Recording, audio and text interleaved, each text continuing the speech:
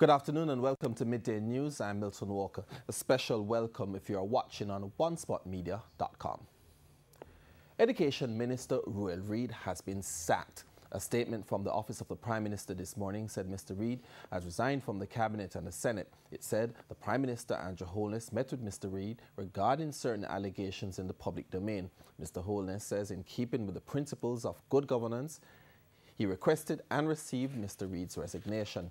He says Mr. Reid's resignation will ensure that any investigation into matters of concern will not be in any way impeded by his presence or oversight of the ministry. All functions of the ministry have been transferred to the Office of the Prime Minister, which is to start its own review. TVJ News had received information that all was not well at the government ministry following allegations of improper actions regarding the employment of persons at agencies falling under that ministry. Mr. Reid has been on secondment from Jamaica College, where he was the principal. TVJ News saw a comment from the board chairman of Jamaica College, Michael Bernard. However, we were told that he was in a board meeting. Meanwhile, TVJ News has been informed that the Counter-Terrorism and Organized Crime Division and the Financial Investigation Division are investigating allegations of impropriety at the Ministry of Education. On Monday, Opposition Leader Dr. Peter Phillips called for the Auditor General to immediately investigate allegations of breaches and the misuse of public funds involving the Ministry of Education and the Caribbean Maritime University, which falls under the ministry. And the parliamentary opposition, the PMP, just moments ago hosted a media briefing on the resignation of the Education Minister, Ruel Reid. Our reporter Herman Green was there and joins us now on the telephone. Herman, what can you tell us about the meeting? Hello? Herman, good afternoon. You're at the opposition leader's press briefing. What can you tell us what came out of that media briefing? Herman? Herman, can you hear me? Herman, can you hear me? All right. Meanwhile, the opposition, we'll get back to Herman Green shortly. Meanwhile, the opposition spokesperson on education, Ronald Thwaites, expressed disappointment with the events leading to the sacking of the minister.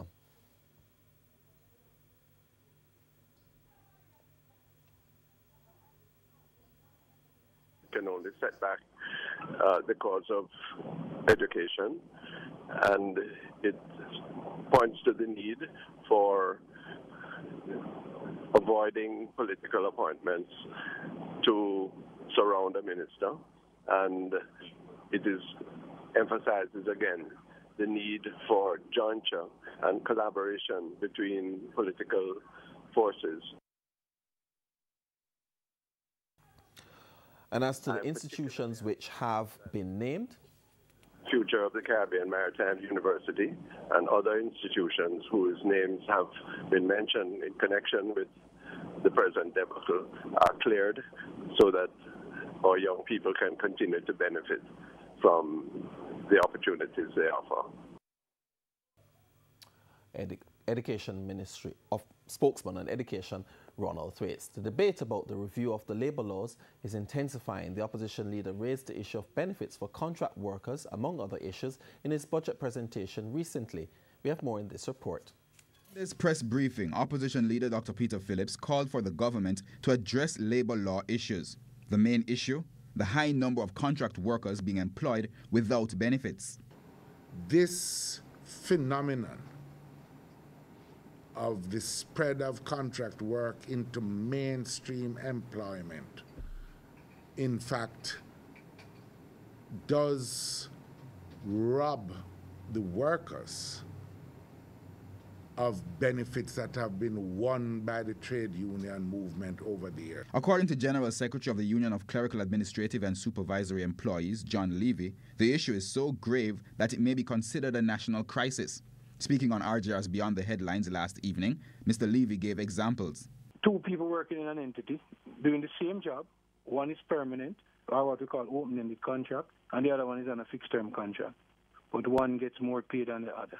So the whole principle of equal pay for equal work is thrown through the window. issue of benefits. The two people doing the same job again, one of them gets a meal allowance because they're an open-ended contract employee, and the other employee doesn't get a meal allowance, and they are doing the same job, part of the same team. Mr. Levy says it also extends to pension benefits and redundancies. It's why he has endorsed the call for legislative changes. However, also speaking on Beyond the Headlines, President of the Jamaica Employers Federation, David Wan, said he does not support that call. There ought to be an incentive for people to use more as people on staff, for example, because I think that negative incentive of legislation is only going to make it worse, because some people will then reduce their workforce, etc., etc. Because, legislation, I don't think, is the answer.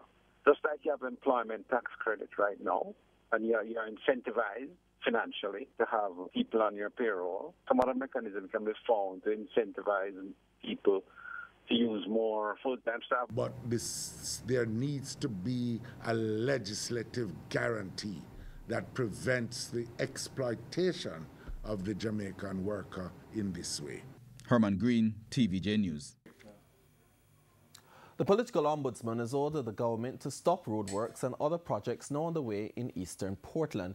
But Member of Parliament for the neighbouring Portland Western, Darrell Vaz, says that won't stop the JLP from winning the seat. We have more in this report. It's after 30 years of loyalty, 30 years of full support. What do you have to show for it? That question from Member of Parliament for Portland Western, Darrell Vaz, at a JLP campaign meeting last evening. His wife, the candidate for the Portland Eastern seat, Anne-Marie Vaz, was absent, and so Mr. Vaz took the lead to convince constituents to elect her. He also responded to concerns about roadworks and other projects being done in the area ahead of the April 4 by-election. We're not doing nothing illegal. We're not doing nothing in contravention of any law, because this is a community effort. And the only thing that is happening is that action and is helping the community to do and finish this field that has been going on for years and years and years. Mr. Vaz argued that the JLP is not the only entity doing work as part of campaign activities. I see a water truck, and everybody I get water. And when I investigate and inquire, and your parish council, and your NWC, a politics and deliver the water, and I know me. But guess what?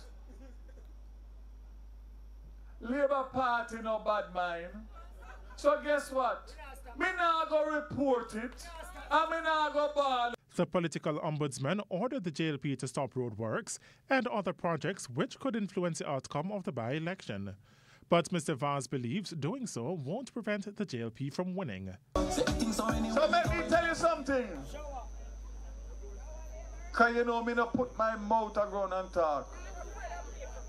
Andrew Honis and Anne-Marie Vaz and the Jamaica Labour Party in East Portland is unstoppable. O'Shane Masters, TVJ News. And we return to the story about the parliamentary opposition's media briefing, which concluded just moments ago. They held a briefing on the resignation, or sacking rather, of Education Minister Ruel Reid. Our reporter Herman Green joins us now. Herman, what can you tell us that came out of this press briefing by the opposition leader? Yes, Milton, thank you. Well, first of all, the opposition is again blasting the Andrew Holness-led administration about what it says is corruption in this government as it relates to, well, they pointed that this is the second minister being sacked in this manner. As it relates to the Ministry of Education issue, they said what they have heard is just the tip of the iceberg. Not only the Central Ministry of Education is involved, but other agencies, including the Caribbean Maritime University, the National Education Trust, and the Hart Trust, which was subsequently transferred to the Office of the Prime Minister, have all been implicated in this web of corruption. This is the second senior minister of government that has been forced to resign in less than a year under the shadow of corruption affecting agencies for which they have been responsible. Now, he also blasted the idea of putting MOE under the OPM again. But what he's calling for mostly is for the Auditor General and the security forces to leave no stone unturned in their investigations. I am again calling upon the Auditor General and the National Integrity Commission, as well as the security agencies, including the Jamaica Constabulary Force, MOCA, the Major Organized Crime Agency, the Financial Investigation Division, to fully investigate the allegations which have caused the minister's resignation. So we'll continue to track this and we'll try and get some more info from the opposition as it relates to this for Primetime News. Milton, it's back to you. Okay, Herman, thank you. And of course, Herman Green will have much more in Primetime News later. Also, the opposition spokesman and National Security Fitz Jackson has commended the Jamaica Constabulary Force, the JCF, for its efforts in tracking down the perpetrators of a recent brazen attack and robbery in St. James. He noted that due to the efforts of the police, 3 suspects were held. At least 5 illegal firearms were also seized and $1.6 million in cash recovered. Mr. Jackson noted that the swift action of the lawmen sends a clear message to criminals. Figures from the Tourism Ministry have revealed that the tourist arrivals into Kingston a day before the Buju Banton concert more than doubled when compared to the same day last year. The ministry has said a concert held at the National Stadium on Saturday was a huge economic boom for the corporate area and Jamaica. Senior strategist in the Ministry of Tourism, Delana Seavright, says this included increased tourist traffic through the 2 international airports. Well, on Friday, we saw at least 2,400 plus arrivals coming into Kingston only through the Norman Manley International Airport, and that is a 143% increase over the same day last year coming through the Norman Manley International Airport. So last year we had 1,000 foreign visitors coming through Norman Manley International Airport in Kingston on Friday. And for this year, it was 2,400 plus foreign visitors. Mr. Seavright says data from the Jamaica Tourist Board also show that 7,389 foreigners arrived in Montego Bay on Friday. We also registered over 50% increase in arrivals on the Friday, the day before the concert. Similar numbers for Montego Bay, but of course higher. And also for the entire weekend, we registered an over 50% increase in arrivals for overall numbers coming into Kingston.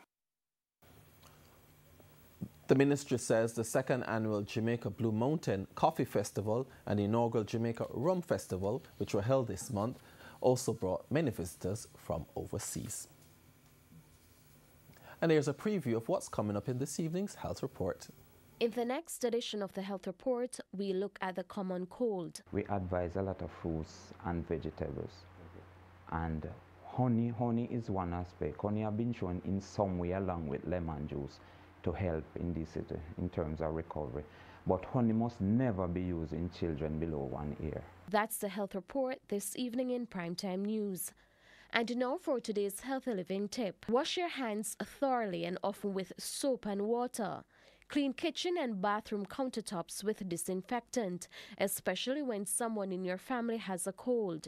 Wash children's toys periodically. Sneeze and cough into tissues. Discard used tissues right away, then wash your hands carefully. And don't share drinking glasses or utensils with other family members. In sports, the regular season of the Red Stripe Premier League will come to an end today, with the biggest piece of business to be completed being that of who will join Reno as the next relegated team. Ronaldo Brown reports. It now seems that only mathematics and a defeat for Dumbarton can save former champions Montego Bay United from bidding goodbye to the big league. The allegation of Cavalier using an ineligible player against Montego Bay United on January 9 was not discussed at Tuesday's PFAJ meeting, which means any points that Montego Bay United could have picked up in the boardroom are now out the window. It now means that Montego Bay United must beat Waterhouse and hope Portmore United get the better of Dumbarton. Sounds simple, but it's not.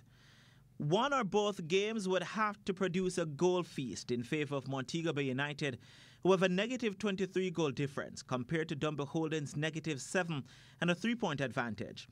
Dumbarton will visit the Prison Oval, where they will meet neighbours Portmore United. Montego Bay United will play away to Waterhouse, who must avoid defeat to remain second, thus securing an automatic semi-final spot. Should Waterhouse lose, this will open the door to Mount Pleasant Football Academy, who are 2 points behind and will play away to 5th place UWI. There's also the likelihood that Mount Pleasant could play UWI again on Sunday in the quarterfinal. Elsewhere, Arnett Gardens could sneak into 5th place with victory over Harbourview, where they could set up a playoff date with 4th-placed Cavalier. Cavalier, in the meantime, will be at home to Tivoli Gardens, who have already made 7th spot their home. Relegated Reno will get the chance to bid the fans goodbye as they close out their season at home to Humber Lion. Renata Brown for TVJ Sports. And that's the Midday News. I'm Milton Walker. Join us at 7 for Primetime News, where we'll have much more on the resignation of today of Education Minister Ruel Reid. What will happen to him, for example, as caretaker in Northwest St. Anne, and some of the other issues which flow, obviously, from this story. On behalf of the news, sports and production teams, good afternoon.